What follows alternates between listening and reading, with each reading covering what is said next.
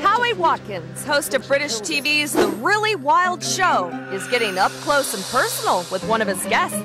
This is Zoe. She's a Burmese python, one of the largest snakes in the world, and as you can see, she's a bit of a handful. But Howie's a seasoned professional, so he's not scared of some old python. I'm a great fan of snakes, and, well, as far as I know, they've always been very nice to me. I'm glad she's a friendly snake, you know. And she doesn't mean any harm, like what she's doing now. Oh, look.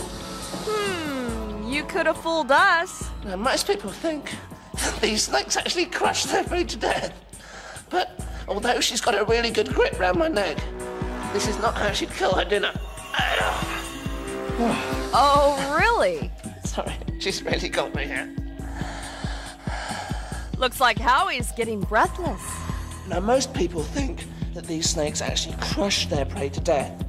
And I must say, she has got a really strong grip on my neck here. But that's mainly because she thinks I'm a nice, big, warm tree, and she wants to feel safe. Excuse me. Come on, you. Let go. Meanwhile, the director is oblivious to Howie's predicament. Straighter-ish, without a funny voice this time, yeah? That wasn't a funny voice. That's what your voice sounds like if you've got a snake throttling you, stupid sod.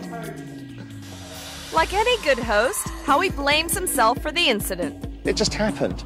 The snake didn't mean any harm, and it's my own fault that he strangled me, really. And next time he brings on a guest, hopefully he won't get so wrapped up in the interview. Yeah, are you getting a crush on me? I can't breathe.